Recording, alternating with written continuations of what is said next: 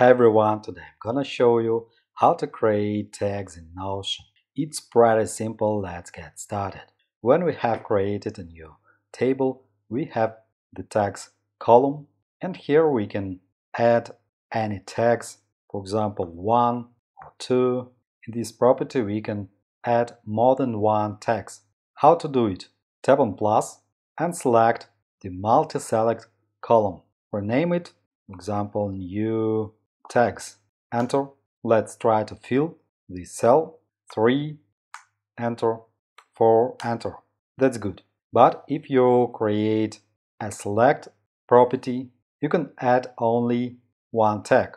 For example, 5 create and 6 create. Tag 5 has been replaced by tag 6, but we can change that at any time. To change a select to a multi-select, click on the column heading. Next, click on Edit Property, click on Type, and change Select to Multi-Select. We have two options, 5 and 6.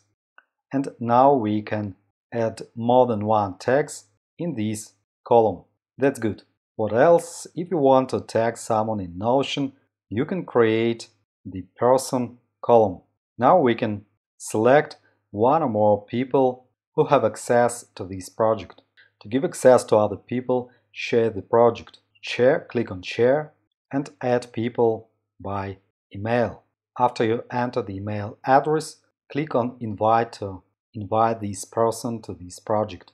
If you want to link a page as a tag, it will be the first page and it will be the second page. Now tap on plus and select Relation. You can select this database or another database in your Notion workspace.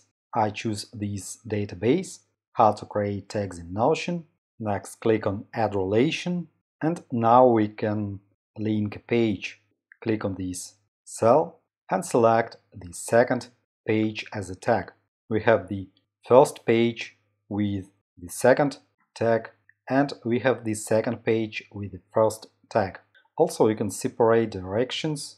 To do this, tap on Edit Property, and next turn the Separate Directions on.